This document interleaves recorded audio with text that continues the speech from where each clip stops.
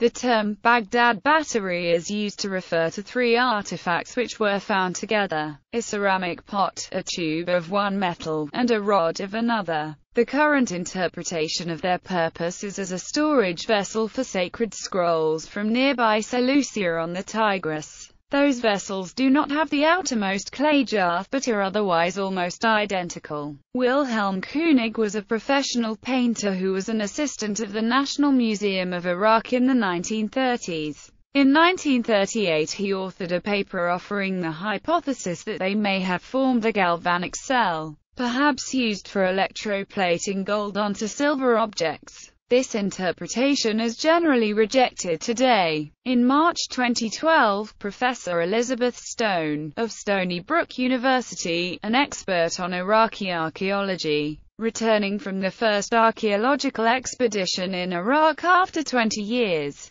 stated that she does not know a single archaeologist who believed that these were batteries. Physical description: the artifacts consist of terracotta pots approximately 130 mm tall containing a cylinder made of a rolled copper sheet, which houses a single iron rod. At the top, the iron rod is isolated from the copper by bitumen, which plugs or stoppers, and both rod and cylinder fit snugly inside the opening of the jar. The copper cylinder is not watertight, so if the jar were filled with a liquid, this would surround the iron rod as well. The artifact had been exposed to the weather and had suffered corrosion. König thought the objects might date to the Parthian period, but according to St. John Simpson of the Near Eastern Department of the British Museum, their original excavation and context were not well recorded, so evidence for this date range is very weak. Furthermore, the style of the pottery is Sassanid. Most of the components of the objects are not particularly amenable to advanced dating methods.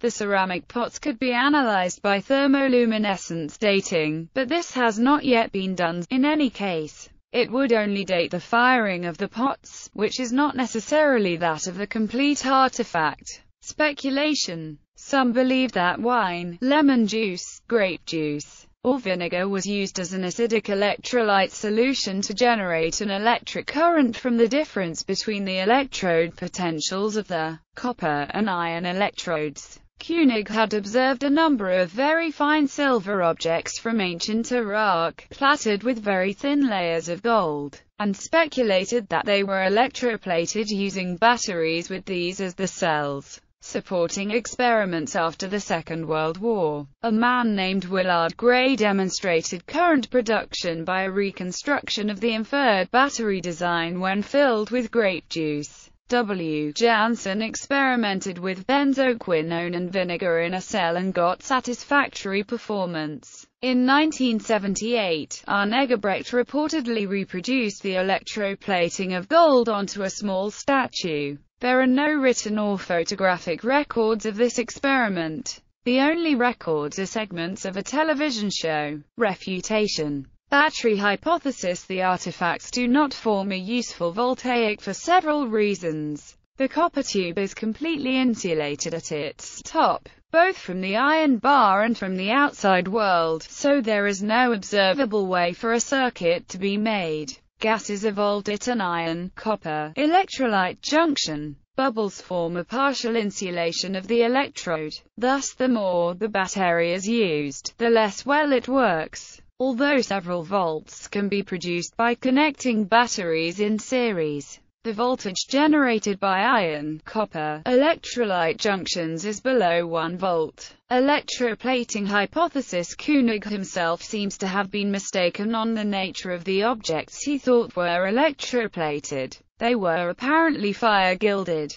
Paul Craddock of the British Museum said, "The examples we see from this region and era are conventional gold plating and mercury gilding. There's never been any irrefutable evidence to support the electroplating theory." David A. Scott, senior scientist at the Getty Conservation Institute and head of its museum research laboratory, wrote that, "There is a natural tendency for writers dealing with chemical technology to envisage these unique ancient objects of 2,000 years ago as electroplating accessories. but this is clearly untenable, for there is absolutely no evidence for electroplating in this region at the time. Paul T. Kaiser of the University of Alberta noted that Egebrecht used a more efficient, modern electrolyte, and that using only vinegar or other electrolytes available at the time assumed the battery would be very feeble, and for that and other reasons concludes that even if this was in fact a battery, it could not have been used for electroplating. However, Kaiser still supported the battery theory, but believed it was used for some kind of mild electrotherapy such as pain relief, possibly through electroacupuncture. Bitumen as an insulator. A bitumen seal, being thermoplastic, would be extremely inconvenient for a galvanic cell, which would require frequent topping up of the electrolyte. Alternative hypothesis. The artifacts strongly resemble another type of object with a known purpose: storage vessels for sacred scrolls from nearby Seleucia on the Tigris.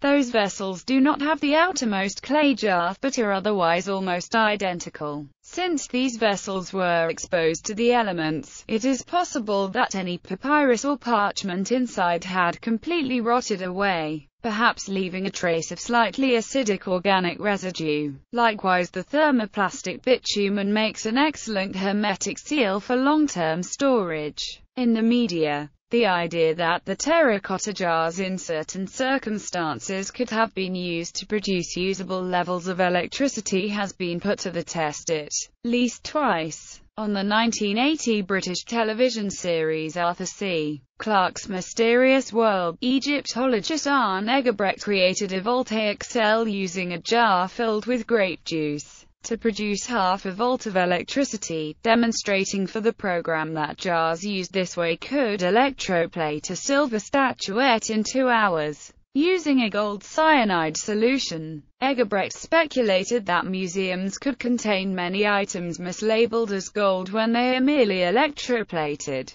The Discovery Channel program Mythbusters built replicas of the jars to see if it was indeed possible for them to have been used for electroplating or electrostimulation. On Mythbusters' 29th episode, 10 handmade terracotta jars were fitted to act as batteries. Lemon juice was chosen as the electrolyte to activate the electrochemical reaction between the copper and iron. Connected in series, the batteries produced 4 volts of electricity. When linked in series, the cells had sufficient power to electroplate a small token. Archaeologist Ken Fader commented on the show, noting that no archaeological evidence has been found either for connections between the jars or for their use for electroplating. In fact, plating of the era in which the batteries are claimed to have been used have been found to be fire-gilded.